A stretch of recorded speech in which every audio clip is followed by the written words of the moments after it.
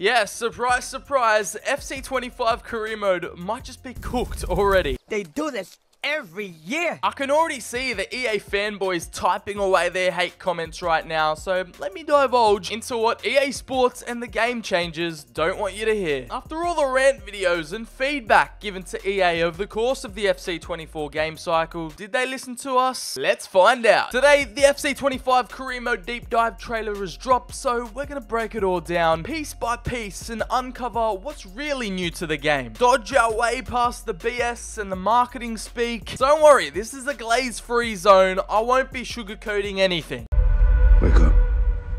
I said wake the fuck up. Sleepy time's over, little motherfucker. Let's go. So much for a deep dive. This thing barely hits 4.5 minutes. We're gonna tap in not just to the trailer, but for the detailed pitch notes. I've also got some Twitter and Reddit leaks came through from the beta, so you know today's gonna be juicy, baby. Well, they saved the best to last. The career deep dive, player and manager career get their time in the spotlight today. And of course, there are a few new categories to cover, like live start points, player career with icons, and women finally getting their own personal career mode. Why are there Liverpool fans in the wall? What the hell was going on back there? Couple things here went past the quality reassurance team. Some poor bloke stuck in the Anfield brick wall. We get a little look at a POV camera, which I hope like you can play the game in like a POV first person mode. It'd just be a waste if it was only for replays, but we've got the same old new manager cutscenes that happens when you start a new save. We've got the live start points, which will be interesting later towards the end of the game cycle, I guess, or midway through the season. Manager career is what we all came for, realistically. We've got the FCIQ with the new tactics. I'm not sold on it yet. It's kind of a thing I have to get my hands on first and experiment with before I can give a proper verdict on it, if you know what I mean. We've got staffing, scouting, training, coaching. We've got a new look at the little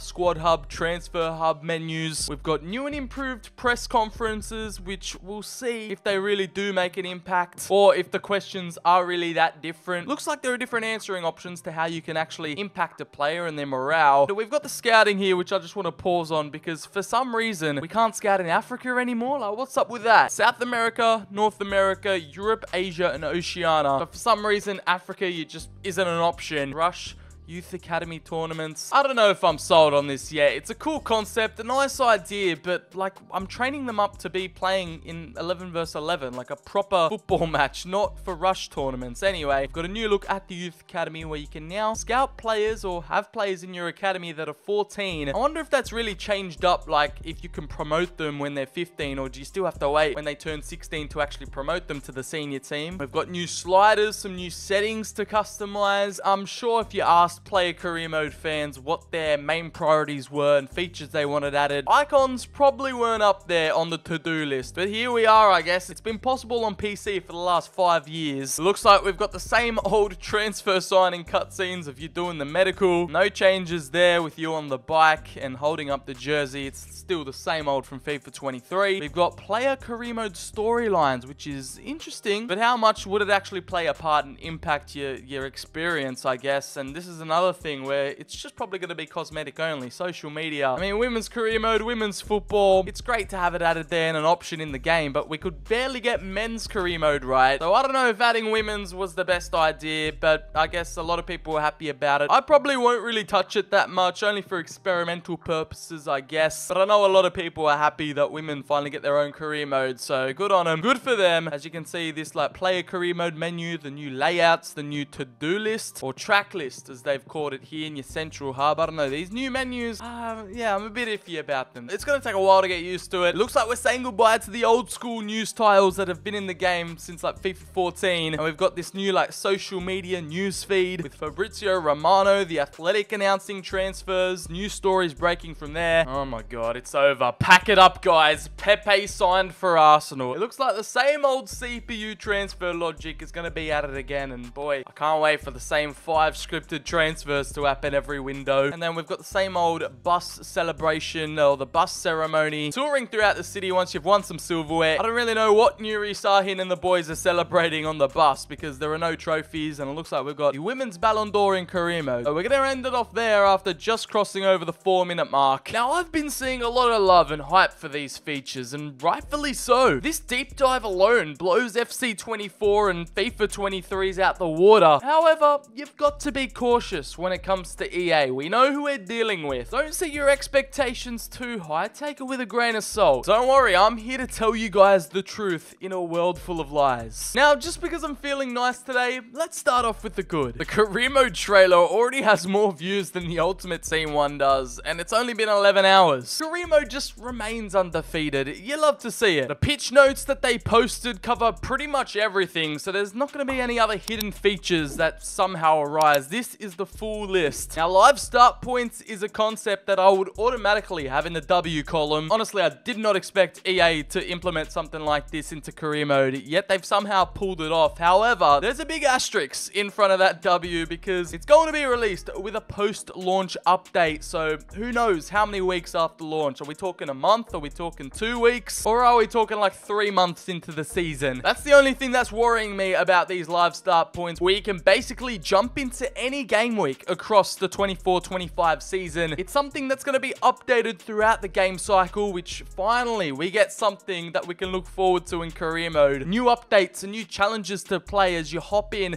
and you get all the injuries, all the stats, all the standings of not only your team but the entire competition. You're going to have all the results and all the form that carries on over. So if a team's struggling in real life and you think you can get them out of their relegation battle, you can hop in and start a new save. Or if there are some overachievers like a Girona from last season, for example. However, there's also a little asterisk about live start points because it's only for 10 leagues and 12 cup competitions, so not every league is going to have this luxury. I don't know, if you're a fan of the lower leagues or like just an exotic league that's not in the top 10, you're not going to get this feature really. It's only going to apply to the big boys for now. Each live start point will reflect the current points totals, goals scored, transfers, cup progress, injuries, suspensions, and potential points deductions. Okay, again, like I said, it would be a W. However, post-launch update and not all leagues covered kinda has me feeling a bit icky. We'll be kicking off live start points and snapshots later in 2024. So a certain game week throughout the season, and it gives you like all these periods, like a week by week basis basically. And it's also available in player career. I think this definitely helps the replay value of the game and just the end of the season. That kind of last couple of months where career mode's getting boring. To be honest, I think it's a brilliant idea if executed correctly. And something else that is only a slight quality of life update, but is a major W in my book, and that is all the new customization options and settings we're getting. So basically, you can change between gameplay types, so you can have simulation or realistic football turned on for you and the rest of the CPU AI. You can have wind effects and weather effects on the pitch and toggle them off and on as you please. You can also control AI behavior, but other areas that you can control is like training, transfers, and scouting. You can remove scouting from the game like the good old days and just know everyone's overalls and attributes, adjust player development, have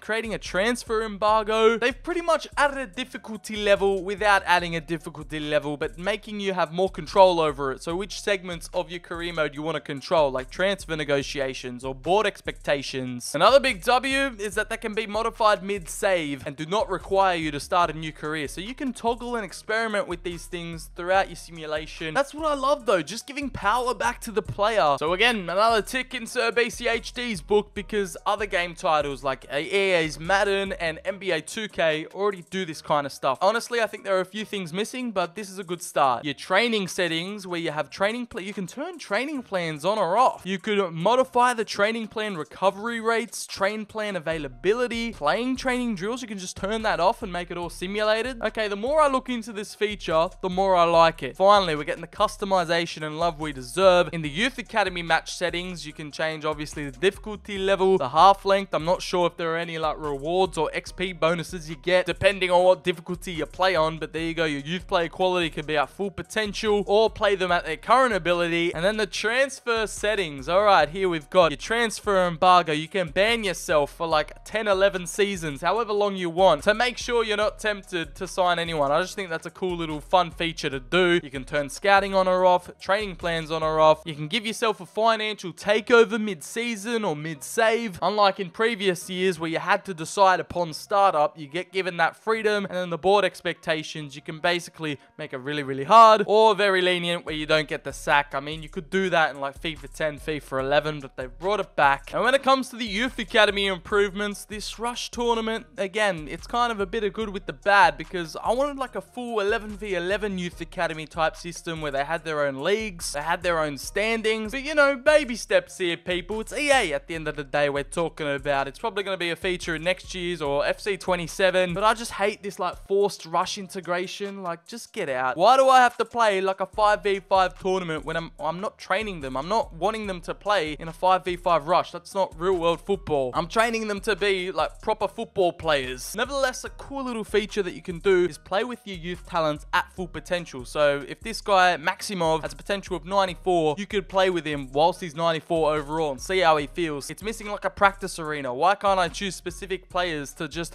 free roam with and see how they control on the ball, rather than playing these silly little 5v5 Rush tournaments that EA have decided to just rebrand Volta and spread it into every game mode? You can't avoid it. It's a key selling point, and now we're just forced to live with it, even though nobody asked for this in career mode. We want proper 11v11 practice matches back where we can actually put like our backup teams, our second squads, our academies, and let them face each other in like intra-club friendlies like you can do in Football Manager, like your under 21s versus a senior squad. But no, you're forced to play on a smaller pitch in these 5v5 scenarios, which these Youth Academy players are never going to play in once they get promoted to the senior team. So again, it's kind of like we have to take the good with the bad, because finally, after all these years, EA have expanded the Youth Academy pool. You can now scout in over 160 countries, which again is good. That's a W. I mean, you could already do that with PC mods like 5 years ago, but hey, the console gang are finally catching up. You got to give it up to them. They finally got around to it. All right, take back whatever I said earlier about not being able to scout in Africa, because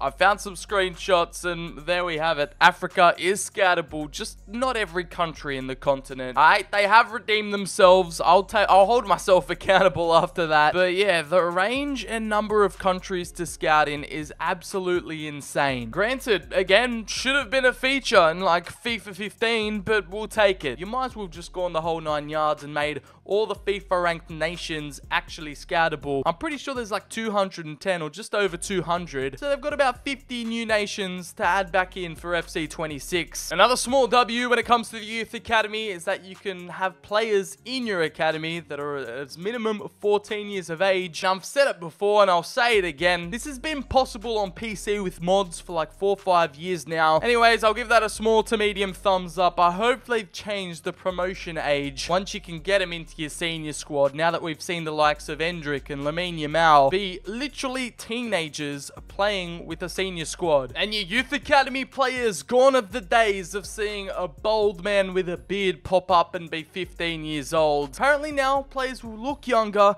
and you'll be able to see them physically grow during their development. So I hope that's not just like they start off young and then they eventually grow a beard or have a different hairstyle. I hope that's for like their weight and their height, seeing them grow from 5'5" to 6 foot or something like that. I don't know, like I just hope it's more in depth than what they're actually preaching, and I hope it's not just cosmetic. But it's another thing I have to kind of get my hands on and test out, experiment for you guys, how youth players look 5-10 years down the track when they start to retire. Is the difference actually that noticeable, or is it going to be broken? So fingers crossed, this actually could be a game changer for the Youth Academy scene. Now, I'll reiterate, that should have been in the game like years ago, 5-6 years ago, when they switched on over to Frostbite, because now at least we know it's been possible this entire time. And then I guess we can kind of end off the good segment with a little bit of social media integration, a few cosmetic changes and aesthetic adjustments in the menus. Obviously, we got a new main menu overlay, which is kind of just a copy and paste of the Ultimate Team new menu from FC 24. And it looks like we no longer have the news tab. It's just this social media hub, this social media little feed that pops up on the right, and you can scroll through whether the Athletic writes an article or Fabrizio Romano's announcing a transfer. Look, it's taken them, what, 4 or 5 years? No, longer. It's taken taken them since FIFA 17 to introduce a feature that was back in the journey. And not only like a social media news feed, but you had your own profile. Anyway, I've covered it before on the channel. Do I really have to sit here and give him a clap, give him a pat on the back with something that's already been in the game since like FIFA 17? Like, it's just such a nothing burger. Here are some more screenshots of what FC25 social media integration in career mode looks like when you buy a new player, when a new signing comes to the club. So there's a few new GIFs and animations in the menus. The only good thing about this social media integration is that you can see comments from like random fans. You can see real life haters in career mode now. Theo Dalman coming through, not seeing the big moves we were promised. I just know you're going to see that one critical fan, no matter what you do, no matter who you sign, they're going to be in the comments straight away. They're going to be in your replies, sending you hate. I'm not looking forward to that whatsoever. Now let's get down and dirty with the bad and downright ugly of this FC25 career mode reveal. First off, bringing back the pre-match intros and like the player lineups walking out the tunnel, that isn't a new feature. You can now opt in and out of having them on or off, but I'm not giving them any extra points. If anything, it just shows how incompetent they are. They should have just made this happen in FC24 when they decided to remove it. Or after all the backlash and feedback that they got, they should have, you know, implemented it in a patch like halfway throughout the year. But instead, they decided to see all the hate, see all the feedback, and hold on to it for next year's installment. Knowing that it was like a critical element to the career mode experience, they held back and now they're using it as another marketing point. Saved it for FC25's launch, so it seems like they've added more than they actually have. There are a few areas that I'm not really convinced on whatsoever. Based off stuff that I've heard, this new FC IQ that again is plastered throughout the entire game. And of course, it impacts career mode the most with new tactics, new player roles. We get a new look at it here with this new graphic kind of mapping out your team and what they're going to do. But I don't know, apparently this doesn't really have the desired impact or as much of an impact as they're claiming to be. I don't know, I've heard a few things that it's not that much of a game-changing feature. It's not really groundbreaking as they're promoting. Yeah, it's something I'm not 1000% convinced on. Development plans have just low-key stayed the same, with it pretty much just like adjusting to the FC IQ player roles. Something you'd expect considering development plans haven't been changed or hadn't been tweaked since FIFA 21, since their inception. I don't know, the Squad Hub new menu system,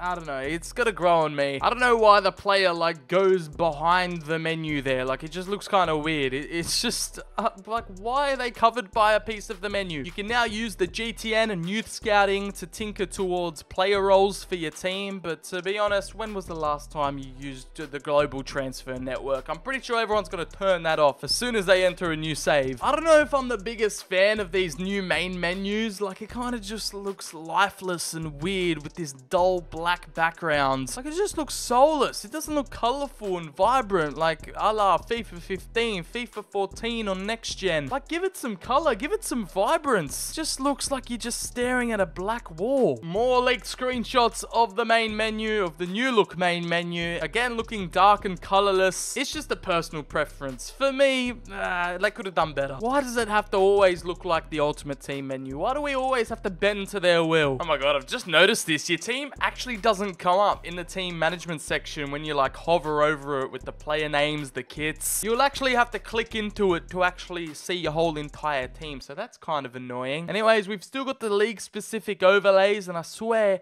if Serie A doesn't have its own league overlay and color scheme, you'll hear about it. Now we transition to one of the most underloved segments of the career mode community, and that's the player career mode fans. Shown the least love over the years, and now they have added a feature which was possible on PC ever since FIFA 19 and FIFA 18. You can start a player career with icons. They've not only tried to make this a pre-order incentive, but there are limited icons on launch. Like, you can only have a selection of like 5, and then they're either going to eventually add more throughout the game cycle, or you're going to have to unlock them with like a battle pass system. They're going to find a way to monetize it. To be honest, I think this feature will become redundant once the icon squad file gets released on PC, which usually happens around 1 to 2 weeks after launch, because like I've said, we've been able to do this forever. We've added icons into the game before, and we can do it again. Don't you worry, you'll have the whole icons list to choose from, not just to select 4 or 5 that EA want to drip feed into the game and hold back. I guess it's a step in the right direction, but why can't we add them to manage a career? Or why can't we play in different eras? Like in NBA 2K, you can play in the 80s, play in the 90s. What's the point of bringing back like Beckham and Zidane and Henry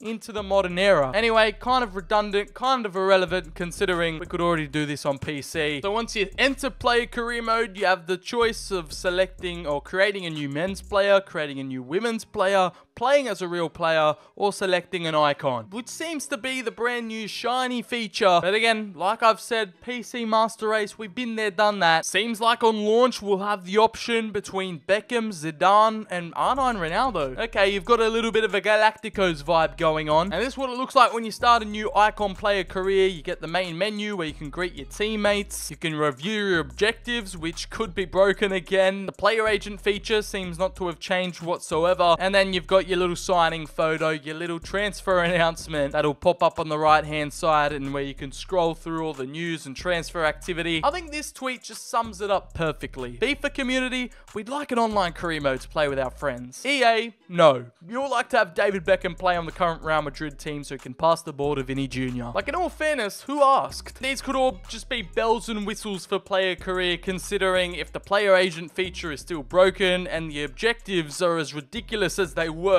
in FC24 and haven't been tweaked, it could be yet another frustrating year for player career mode. Another new feature, or let's just say enhanced feature, it's not necessarily new, but there is a brand new and improved avatar creation system for when you're creating a player, which promises to be a more realistic looking avatar with a large variety of new face customization options. Thanks to the introduction of cranium technology, players are able to sculpt each element of their avatar's face down to every little detail. But no, don't get excited. They still haven't brought back EA Game Face for whatever reason. This is also what's powering the Youth Academy aging system. And when players and regens get generated into your save, this is the technology that's going to sculpt their face and create more realistic looking players that don't actually have game face scans. Something I'm looking forward to testing out and experimenting with. You can add face scars, moles, different blemishes. Like, you know, EA is showing it off, like, you know, doing it normally, having the created player with the presets, with the most realistic looking face. Hopefully the tattoos carry over to the main menu creator player, not just for player career mode and pro clubs. I don't want the same issues we had last year. Right here you can see they're playing it safe. They're using it the way it's intended, not the way that FIFA fans will use it. Based on a few Twitter leaks I've seen, you can create some absolute monstrosities on this game. Because let me tell you right now, you aren't prepared for what you're about to see. Here are some crazy, interesting creations we've seen on the timeline so far. You've got the Carlo Ancelotti look with the eyebrow raise, but taken to a whole new level with the eye just going completely off kilter. You have some interesting face marks or face tattoos you can apply. They're really taking this FC Cranium name to a whole new level. You can reshape your entire skull. And it's looking like you're probably going to see the scariest creatures run out onto the pitch this year. I mean, if you don't laugh, we'll cry. This is what they don't want you to see. The absolute abominations. Looks like you're going out there creating aliens for the new Star Wars show. Oh, wow. That is... Oh my god. Nah, man. Nah. What is going on? This is either going to be really fun or just really weird. It looks like someone's either punched his face into oblivion or scrunched up his skull. This is nightmare fuel. This is new Halloween costume ideas. Bruh. You can make Megamind clones out here. What is happening? I don't think they know what they've created. Please don't patch this out the game now. I want this to be in at launch. You've got Pinhead over here. You've got, oh my god. You've got the Sigma mogging face you could create. This is unbelievable. I don't think EA were this based, but here you go. Instead of scanning your own face into the game, look forward to seeing some of the most scary player creations, some aliens out here in FC25. This is like some R-rated stuff right here. This could be its own horror movie. And Cranium doesn't stop there. With the Youth Academy, it's looking scary. I don't know. There are some uncanny valley type faces. Some of these Youth Academy faces, god damn, they look strange. I'd release them straight away. Frankenstein's lab is working overtime out here. Yeah, these faces are taking me out. The Youth Academy this year is gonna be scary. Like that face, this build is gonna haunt me in my nightmares. And you probably all know by now, but AC Milan and Inter are both gone from from the game. They'll both be unlicensed with the badges, with the kits. San Siro's been removed, but I'll cover that in another video. There has also conveniently been no mention of Pro Clubs features that are new, whether or not they're making their way into career mode. Like this cool new clubhouse customization in the menu background. They get this cool little customizable locker room menu background. Meanwhile, we just get a plain black wall to stare at, harking back the good old days of the menu customization, and depending on what team you took over, depended on the aesthetics in the menu. Yes, it's a little change, but definitely makes a difference. And for some reason, isn't in career mode or just Creator Club career mode. Neither is club facilities, which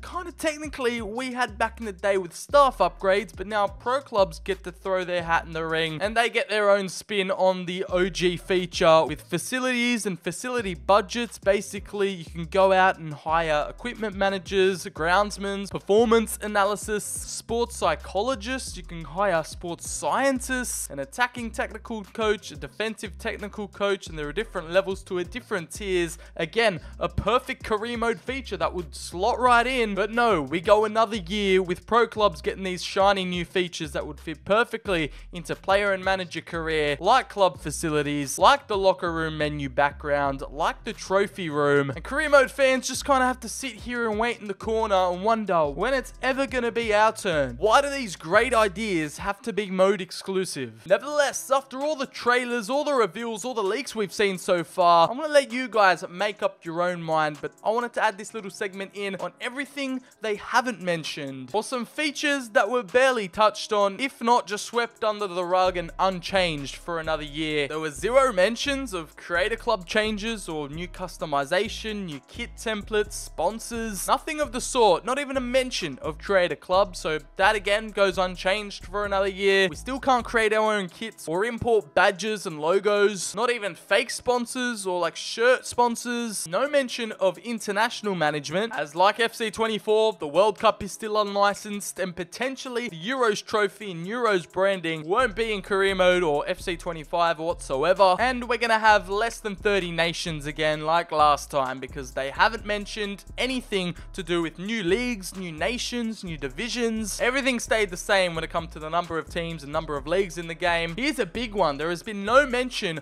of player historical stats or player team records, keeping track of your players' numbers, goals and assists throughout the years. Once you start a new season, once you enter season 2, season 3, all your previous stats and records get wiped. Like, it would be cool to see like another invincible season like be acknowledged by the game, or like goal scoring records in leagues. You guys know what I mean. It's been a highly requested feature that again doesn't see the light of day. And then here we have the big kahuna, the one we know could potentially kill Ultimate Team, and that is still no online career mode, even though other EA titles like Madden has had this feature in their franchise mode for years now. Online career mode alongside like a custom stadium builder. I call them the big three. Online career mode sits at the top, stadium creator and kit creator is right up there in the top 3 of the most highly requested features. But online career mode is what kills me the most, because it would combine everything we know and love about career mode with your friends, with randoms. It would legitimately be a game changer. A word of advice for you guys out there, I would just say don't pre-order this game. Just a little warning, like last year, you can look back at all my content then. The game was broken at launch, especially career mode. Wait for Black Friday or Christmas sales, because FC24 went like half price in record time because EA wanted to push their sales for Christmas and show that they didn't need the FIFA name to still have their success. So just wait for some sales periods. Just be patient, because you don't want to be paying top dollar and premium prices just so that the game could drop in a buggy, unplayable mess again like last time out. So wait till all the content drops and people like me give you the raw and honest truth about the current state of the game, and if the improvements are actually good or not, if there are good reasons to actually pay full price, and give you the raw and honest truth about FC25, the good, the bad, the ugly. We're getting post-launch content this year for career mode, so it's even more of a reason for you to hold off and like wait for a discount, wait for a sale, play it as like a free trial, and then spend your money on it if you like it. You're gonna have to wait for some of the big features anyway, so it doesn't really hurt you if you hold off. We're gonna be the beta testers yet again because I know EA barely tests career mode, so half the game's success will be dependent if there aren't any crazy bugs or glitches upon release that will just ruin the launch experience and turn people off. This has probably been the biggest update to career since FIFA 21 or ever, to be honest. But it's like a poison chalice. The more new things they add, the more that could go wrong. So we're just gonna have to wait and see. And like every year, the sooner PC mods drop, the better. This could be the biggest year ever for mods in the career mode scene, considering how many new features and elements are added. I can't wait to see how the modding scene evolves this year. It is going to be hectic, and you'll see all that coverage right here. So keep it locked and loaded on the BCHD channel. You know where to find me, as we'll be having more coverage of FC25 on the lead up to launch day, and more fun content coming your way now that I'm back from Europe. So if you've made it this far, thank you for watching. I love you all. Drop a like and subscribe on the video. It really helps me out, as I've been your boy Sir BCHD. I'll love you and leave you. Have a great day, and I'll catch you lot on the very next video. Bye bye.